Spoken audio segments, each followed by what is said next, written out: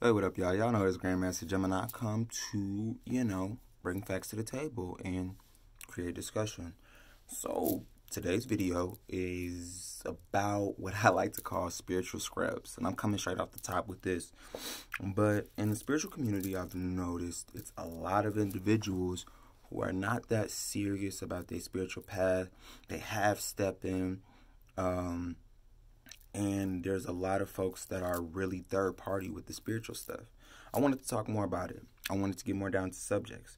I have people in my inbox that are speaking on subjects. They sit in my inbox waiting for me to give them any amount of my energy that they can get. And they do that to a lot of spiritualists. There's a lot of spiritual scrubs that are on a lot of different free psychic videos, free psychic websites, free psychic Facebook groups, free psychic Instagram situations.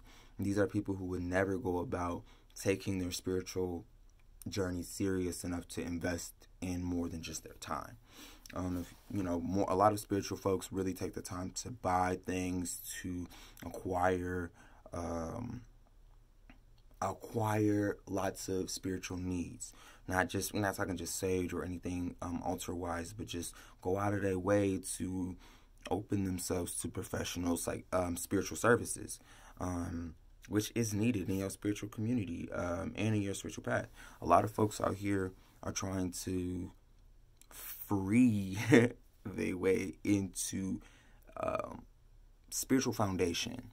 And there's a lot of professional spiritualists who are here to really help folks on their path. I'm not saying that there aren't some spiritual individuals that are really actually helping folks or that are really actually doing it for them for free.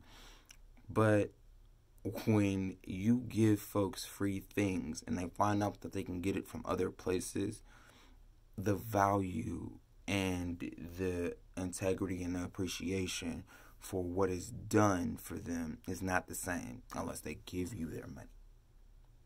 And a lot of spiritual scrubs come in forms of male and females. This is not a thing about gender. These are folks who will hang out with spiritual folks or hit up spiritual folks or talk to spiritual folks, maybe even try to be their friends a little bit. And if you're a real spiritual individual, you could tell who's actually adamant and progressive about their spiritual path, and folks who really like the spiritual life, who maybe have a couple of spiritual things in their life. Not everybody is spiritual. I mean, we all spirit. But there are individuals who are low-key energy drainers. Now, I wouldn't say complete energy vampires. I feel like that's, a little offensive. But these are individuals who go about the process of being around individuals or harvesting individuals' energies, having friends that are psychic, having friends that are spirituals, having friends that are witches, having friends that are empaths, whatever. Just having those friends and not taking the life through that they say that they're going to take through. They're in certain people's inboxes. They're asking for free readings all the time, and they won't even meditate for 20 minutes. They won't pray to their ancestors. They won't ask their favorite deity to work with them. They won't do too many spells because they're really just putting their toes in the water. They're not actually putting the whole foot in there, at least. They're just putting their toe in there. They're just stepping on shallow water. They're not going to dive in too much. Maybe it's fear or other things. Usually it's fear, but whatever the case is, and say no spiritual scrubs. Don't be a spiritual scrub. You want to get involved? Please get involved. You have spirit guides and ancestors. Even if your ancestors aren't all that, you definitely have spirit guides. We all come down here with them. The universe makes sure that there's some spirit that's here to help guide you and guide you correctly. So many folks out here, they don't want to get a spiritual service done professionally. Maybe it's about money. Maybe it's about something. But give something. Try. There are a lot of spiritual individuals who are just half-assing it. And they are just jumping in groups. They are jumping in situations and stuff.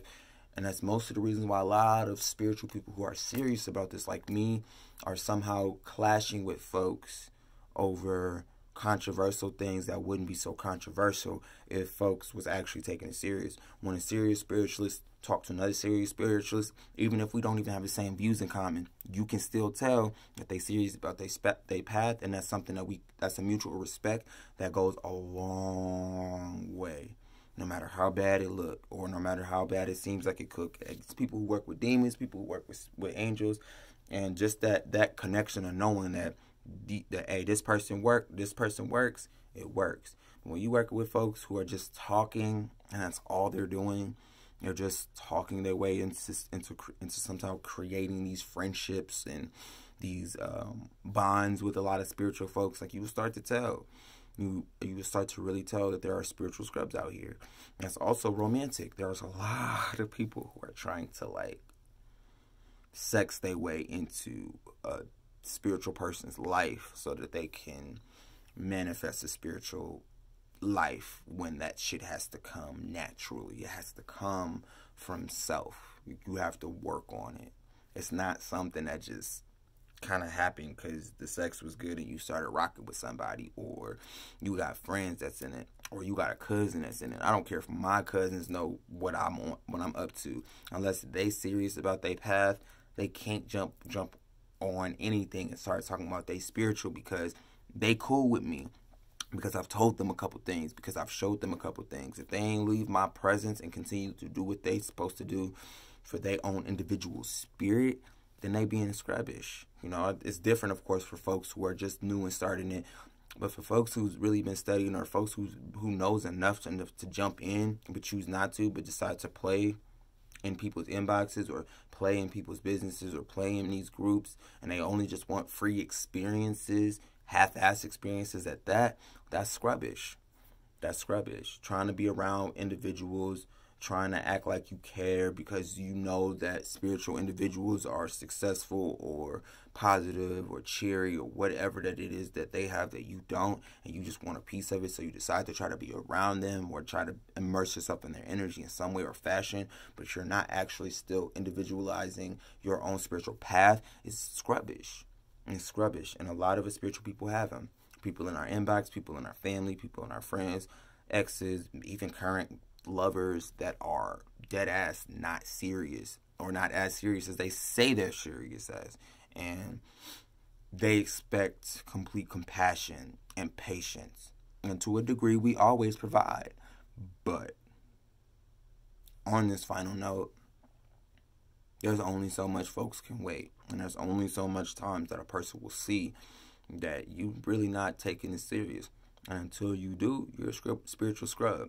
People will meet you at first, they'll like your energy at first, but a real spiritualist will always sense your energy, and eventually, when they realize that you're not on the same frequency, or at least trying, they'll dead you. Quick. Or at least they should. But don't let spiritual scrubs get too close, or at least, I understand that maybe that there's a relationship with certain individuals, but don't let spiritual scrubs get too close.